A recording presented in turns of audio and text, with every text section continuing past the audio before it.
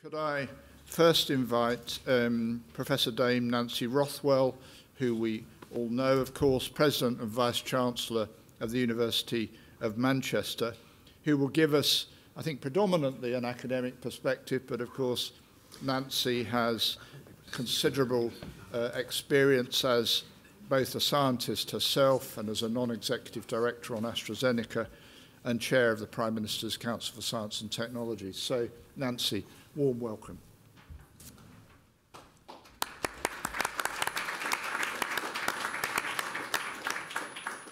Thank you very much indeed, John. It's great to be asked to be here with the impossible task of predicting 2025.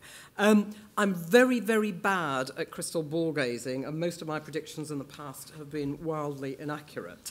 And so what I'm going to do, if you like, is say a little bit about where I think we're going, the forward trajectory, where I'd like us to be, with just a few predictions, which will inevitably be wrong. I'm sure we'll all talk about which are going to be the hot areas in biology and medicine, and I doubt there will be disagreement, and I'll at the end just give you my list. But rather than saying we'll have cured various diseases, we'll understand biological processes, I thought of it in a slightly different way, which was the what, the who, the how, and the where. And the what will we be doing in universities spans not only research but education. Thinking about it, the 10 to 15-year-olds now will be graduating with their PhDs or in medicine in 2025, and they've had a very different education to those of us in this room. And education, I think, we have to include consideration of pre-university education. Very timely at the moment with the debate, I think, happening today about the role of practicals in A-level classes. And two key messages, I think, for the future are the importance that science and medicine are practical subjects. You don't just learn them from reading in a book. And the more practical experience in the future, the better it will be. And secondly, the plea that I'm sure others will make, that we need stronger mathematical and analytical skills for almost every aspect of life sciences and medicine. But I think we also have a job to do in blurring the boundaries. In universities, one of our greatest challenges now is that we're faced with multidisciplinary problems, but we work in disciplinary silos. I heard a great quote the other day from somebody who said, industry has problems and universities have departments. It's not so far from the truth, actually. We're all trained in analogy and then have to do something that bears little relation to it. And many of the problems we are facing now, let alone in 2025, will involve not just those in the life sciences and the physical sciences, but indeed many in the social sciences, in geography, in politics, in many other areas. So I think a challenge for us over the coming 10 years or so will be how can we address the specialities that are required, particularly in medicine and allied professions, where the depth of knowledge is really important, but also impart on those individuals, those leaders of the future, the ability to jump between disciplines, to work with people who speak different languages. And that will be key to my final point. We'll be dealing with ever more complex problems. Of course, the easy ones we've probably done. Whether it's in a university or whether it's in industry, the hard diseases remain. And of course, we will all speak about those on aging, diabetes, if you like, new infections and so on. But learning is changing dramatically. It's changing from the classroom to distance learning. I estimate that at most universities, at least half their students will be in another part of the world by 2025. Does that matter? Maybe not. I hope that by then there will be a blurring of boundaries in terms of migration. And I'm sure this will be treated excessively as I say that science and medicine and life sciences in the UK can only benefit from inward migration of outstanding individuals, whether as students or as qualified scientists and clinicians. So the who also pervades to the how, because where will the balance be between the individual and the team, between the very focused person who answers a question and the blue skies maverick thinker? My hope, my aspiration, is that there will be all of those and that some will be both individuals and team members. Many will be one of the other. The problems we're facing now are so great that it's unlikely that individuals will be able to solve them. And we have to look to ways of support, funding, and recognition that value the individual in the team that might not be the first or the last on the publication, might not be the principal investigator on the grant, but whose contribution is absolutely critical. This will be particularly true as technologies become ever more demanding.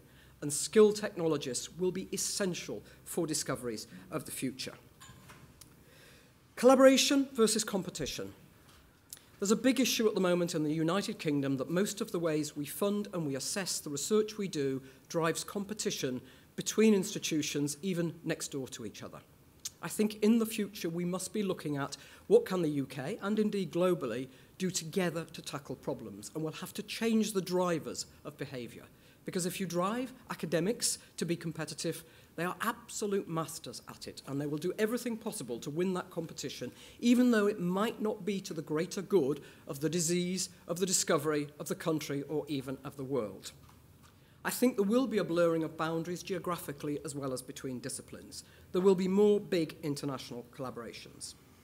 I hope there will be more collaborations between funders. There's a good record in the United Kingdom of funding of life sciences and medicine, and a good evidence of collaboration between them. I think that needs to increase ever more. There will inevitably be clusters, but I was very taken by the outcome of Andrew Whitty's review, which I was a member of. And Andrew, I think, started with a very strong sense of place where things happen and clusters around them. And I saw a subtle shift, and Patrick will correct me if I'm wrong, to saying actually the whole of the UK is a cluster. We're really not that big compared to some other clusters around the world. Of course, I hope that we will maintain a very, very strong link with Europe and with our global partners. Another thing that we absolutely have to get right and have to be better at is the innovation model. I think universities work very much better with the commercial sector than they used to. I think they work very much better with the health sector than they used to. That's not to say there isn't a long way to go. And it tends to be a unilateral direction of travel rather than an iterative process. And I'm sure others will have more expertise to talk about that in the future. I think there are questions about intellectual property and about open data, as well as about open publishing, particularly in areas where we are dealing with wider public good, where the protection of intellectual property may not be the best thing. But at the same time, where we know that exploitation of discoveries can only be done by very large companies with very large resources. And I think that's a fine balance for the future that we're going to have to address. So I've mentioned a little bit of the what, the who, the how, and the where, but I want to, in the last few minutes, focus on something that I think is incredibly important, which is dissemination, communication, and involvement. I think in health sciences in particular, there will be much greater public involvement, not just on patient user groups, but actually major public experiments, major contributions, and involvement in our decision-making. We were discussing at a meeting earlier today that John and I were at, that public trust in a lot of what we do is not as good as it could be. Look back to the late 1950s and 1960s, and the polls said that scientists and clinicians were amongst the most trusted. Funding was at its highest, particularly in the United States. And we also discussed something that I'd heard about previously, and that is that fear provokes scientific funding. And by that I mean countries threatened by war or invasion tend to put a lot of money into science. So let's not hope we have to do that. A colleague of mine wrote an article in The Economist claiming that he was very concerned that there was almost no funding for fundamental science, but his solution would be, his hope, that a meteor would be heading to Earth that would be due to hit in 30 years' time, and it would mobilize all the scientific force collectively and collaboratively to deal with it. I'm hoping there's a better way of dealing with it than that. So I think engagement and public trust are going to be incredibly important. And I would hope that by 2025, every scientist, clinician, or related is an expert in communicating with people outside their own area. I think it's one of the most important things that we as universities and others can deliver in the future. Because without public trust, we will have very significant. I said I would mention some of my pet areas, if you like, that I think we need to deal with. I think obviously many complex systems, the complex biology of development, of aging, of multifactorial diseases.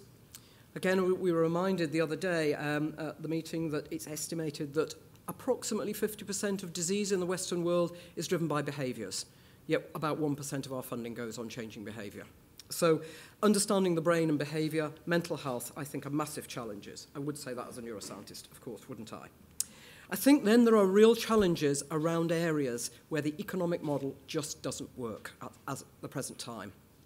Anti-infective agents is one that Patrick will be more qualified than I am to talk about, but the economic payback just does not justify at the present time the investment that is required to treat existing infections, let alone those that may emerge and those that are resistant to our current disease, current treatments, or indeed those that lead to pandemics.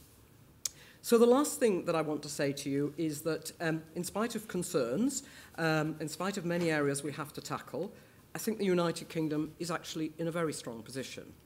We have outstanding training facilities, we have outstanding funding, not least through the charitable sector as well as through the government. We have a national health service, we should not forget that. That's of huge value to universities. And the better we can work with that national health service, the better the good overall.